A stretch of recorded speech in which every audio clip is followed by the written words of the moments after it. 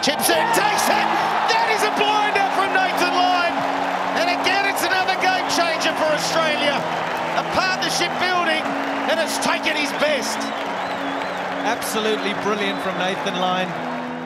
A bit of work goes into being able to prepare yourself for hopefully hang on to the court and bowled. A lot of drills of getting tennis balls and cricket balls hit back at you straight after you bowled the ball, so it comes a lot quicker at training, so train a lot harder than you play. Yeah, just want the ball to come back, I guess. Just look at this. Look at that. Nathan Lyon. I was pretty happy with the ball, got a little leading edge, and it happened in slow-mo in my eyes. I was able to get a pretty decent leap and stick in the left hand and then run around like an idiot. I've watched it a handful of times.